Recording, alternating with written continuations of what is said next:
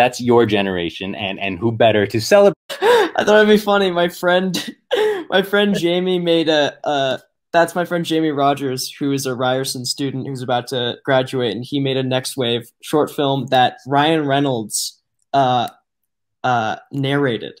He tweeted Oh, at him and he narrated it. So go check out. If you just look up TIFF Next Wave, you'll be able to watch that short. But I thought it'd be a funny opening as a so to get a it's part of Toronto this. guy.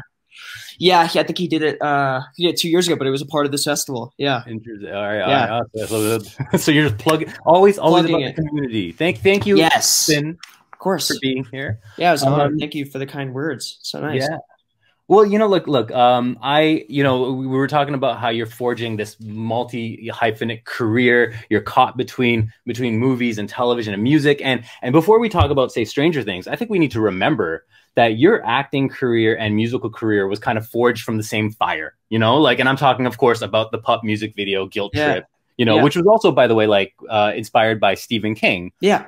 So, I mean, go back to that, like that music video. What did Finn back then imagine his career was going to be? Um, well, yeah, it's a good question. Well, yeah, you're so right. It did, like, my love of music and film came in at almost exactly the same time.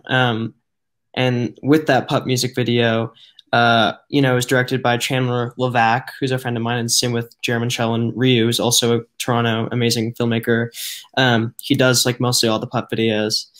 And I was like 11 when I did that, I think, and maybe even 10. But it was like my first. It wasn't really my first time on a set, but it was my first time kind of on a little more of like I'd done like student films before that, but it was for a band that like kind of was on the come up and stuff, and I'd never really heard music like that, and so that was the first kind of band that bridged me into like a bunch of other music. Weirdly, it was Pup.